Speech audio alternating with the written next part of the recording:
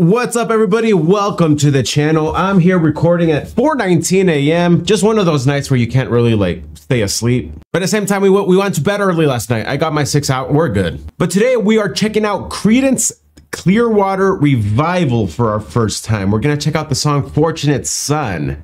This song was sponsored via donation by Brenda Whitman. Thank you so much, Brenda. So we checked out The Who a while back ago, and Brenda sent this suggestion, I think in response to that. Just based on a conversation we had around kind of like anti-war protest. And Brenda says that in the 70s, there's just great anti-war, anti-establishment songs from the era. And one of those is Fortunate Son by Creedence Clearwater Revival. Heard you mention, so Brenda says, I heard you mentioned seeing Forrest Gump, one of my favorite movies of all time. Like, we quote it endlessly in our family for some reason. The guitar riff you hear in the scenes with the helicopter flying over the jungle is from this song. It's based upon the lead singer and song's author John Fogerty's experience in Vietnam. He said, you did not see boys from wealthy families in Vietnam. It was boys from the poorest areas of the country who were sent there. And if your parents were wealthy or politically connected, you were drafted. It's probably one of the best known anti-war songs of the era. And the link below is a performance at Royal Albert Hall, which sounds just like the studio recording. So right off the bat, this song is gonna have mostly like virtually everything I enjoy in music, especially from this era. You know, I have grown to, you know, care more about striving to think for yourself and whatnot. And I find a lot of the music and poetry from this era kind of, you know, evokes those feelings well. The other, I miss musicians and our most famous people today being the most talented. It doesn't seem like that is really the case. Not saying that there aren't talented musicians in my era. It just seemed like it was way more common back then. So trying to like experiencing that live, I can't wait. They just posted this onto YouTube a year ago and already has 2.4 million views. People seem to love it. So let's do this. What we're gonna do is listen to this. I might have to pause it maybe just once. It's only a 2-minute long song, but it's more for, you know, copyright reasons that we were apparently supposed to do this. But we'll talk more in depth at the end of the video, okay? So making their first time appearance onto the channel, Creedence Clearwater Revival. Let's roll it. Okay, I recognize. Yep, that guitar riff, yep.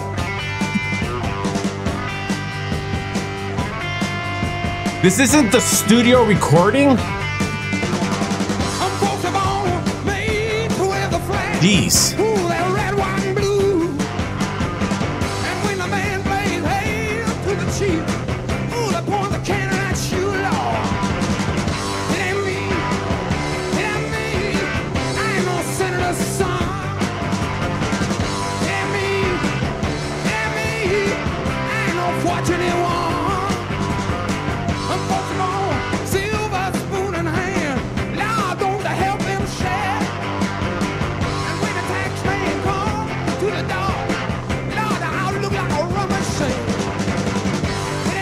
Hold up. That bass player, is that John Lennon? Like, it looks like John Lennon, right? Who is this? Okay, well, right off the bat, the top comment on this video, the bassist looks like every Beatle combined.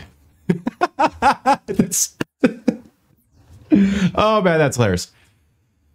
Okay, so very, very memorable guitar riff for sure. I do remember that from Forrest Gump. This song rocks hard, dude. I can't really hear the lyrics too well, so we're gonna listen to them some more here in a sec, but gosh, they sound good, dude. See, like, that's what I'm saying. Like, the musicianship was in a whole nother level back then.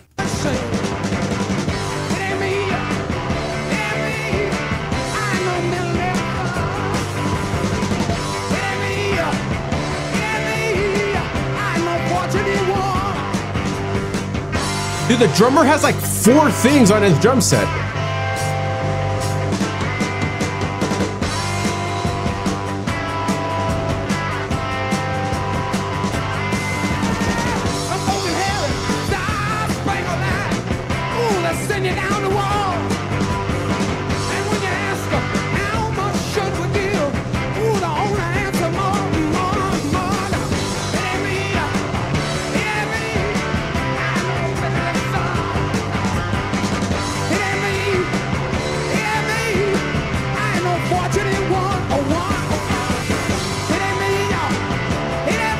It ain't me.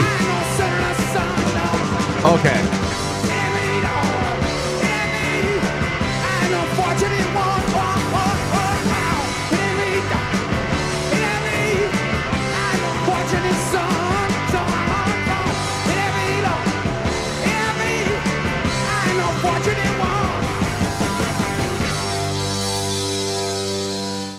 Yeah. Okay. So I was starting to understand the lyrics there a little bit, and okay, Brenda, you really helped me understand what I was in for. I kind of wish I wish the song was longer. Is my only thing. Like that guitar riff.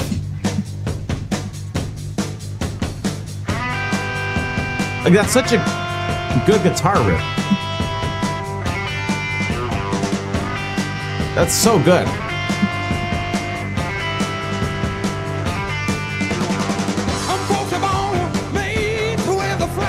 Yeah, that sounds so good.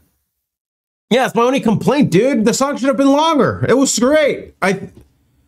Maybe it wasn't a common thing to make long songs back then. I don't know. Some folks are born made to wave the flag. Ooh, the red, white, and blue. And when the band plays Hail to the Chief, ooh, they point the cannon at you, Lord. Wow.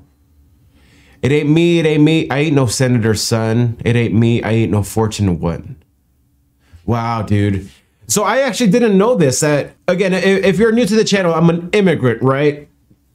Big fan of this country, even like flaws and all, you know? I grew up in like six different countries, you know, and you just learned that humans are fallen, doesn't matter which country they're in, you know? But America's different, baby. But nonetheless, I always enjoy learning every side of it. So I didn't know this, that for the draft, because you hear draft and you're like, oh, it means it's going to be an equal misfortune for everybody, right? But no, and I didn't know that. It's sad, bro. Some folks are born silver spoon in hand. Lord, they don't help themselves, y'all. But I feel weird reading. But when the tax man comes to the door, Lord, the house looks like a rummage sale. Wow. I ain't no millionaire, son. I ain't no fortunate one. Just the way they repeat that, it ain't me, it ain't me. Some folks inherit star-spangled eyes, wow. Ooh, they send you down to war, Lord. And when you ask them, how much should we give? Ooh, they only answer more, more, more, y'all. Wow, some inherit star-spangled eyes.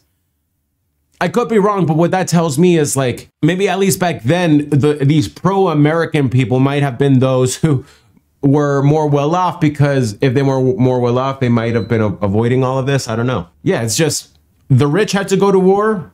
I mean, didn't have to go to war. The poor did. It's what I appreciate about the song. It's not anti-American or anti-troop. You know, it's just bringing up. It's pointing out the greatest, the saddest part of it, though, that only certain people were drafted, which is very sad. Which is why, like, that's an effective song, bro. Wow. It's just poetically describing a very sad scenario. John Fogerty wrote the song to show how people with power and money try to break rules. Some influential people in the USA saved their sons from going to Vietnam using their connections, while others would hide their taxes despite being wealthy. The song speaks more to the unfairness of class than war itself. It's the old saying about rich men making war and poor men having to fight them. Wow, dude. Yeah, I mean, it's a good reminder for all of us right now, dude. A lot of war and rumors of war, you know, and what's weird is that we're not going to speak about any and take sides here. But one of the things that we are witnessing, I think, one of the things that's been alarming to me, though, most of the people who are pushing war aren't going to pay the price for it. It seems like to me. And if anything, some seem to actually make money off of it. Well, some of us have to pay it.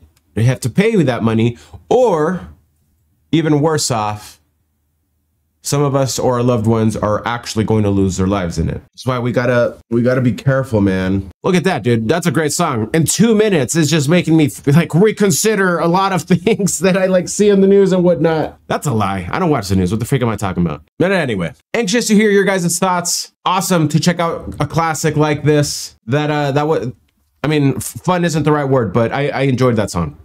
Thank you, Brenda. Guys, we'll see you all soon. Thank you for being here, and much love, everybody. I'm really enjoying the classic rock, so keep the suggestions coming. Seriously.